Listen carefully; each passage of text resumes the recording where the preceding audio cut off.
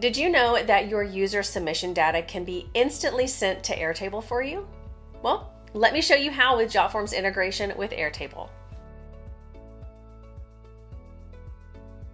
Hey Jotformers, welcome back. I'm Kimberly, and as you can see, I'm currently in my Airtable account on the desktop. Now, today we're going to be creating a form for an event that we are going to have. So you can see I already have a base set up, and it is called event registration. So let's go ahead and choose event registration. And in my very first table, we have called it attendee info. Now we have their name, which is a single line of text. We have their email, which is the email field, and then we have the address, which is going to be long text.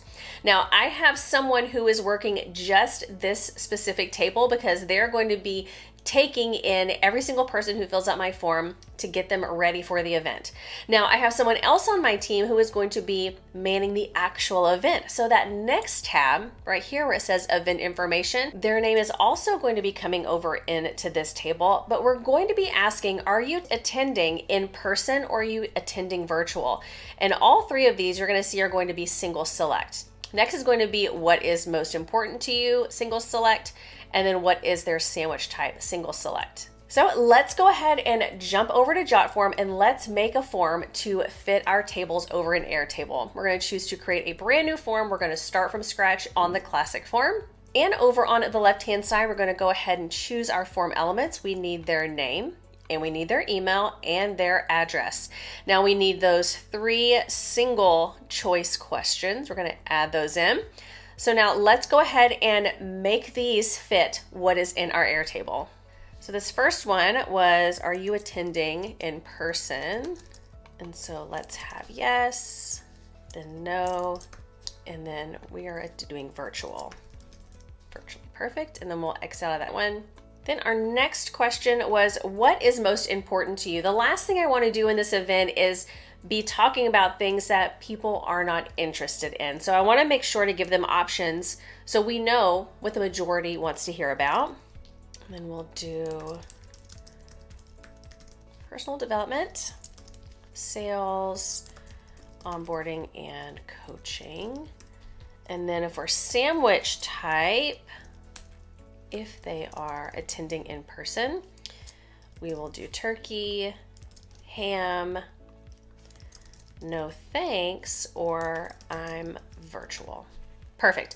So now that we have our questions set up exactly as they are in Airtable, let's go ahead and get the integration going. So in the top middle, we're going to choose settings, then integrations. Then we'll do a quick search for Airtable. Perfect. Now, if this is your first time syncing up your Airtable account with Jotform, it's going to ask you to sign in. As we can see, I'm already signed in, so I'm going to go ahead and choose to add an action. And the first one is going to be to choose a base. We're going to choose our event registration base. We're going to do our attendee information. And now it really is as simple as mapping out our fields. We'll do email to email and our address to address. Perfect. We'll do save.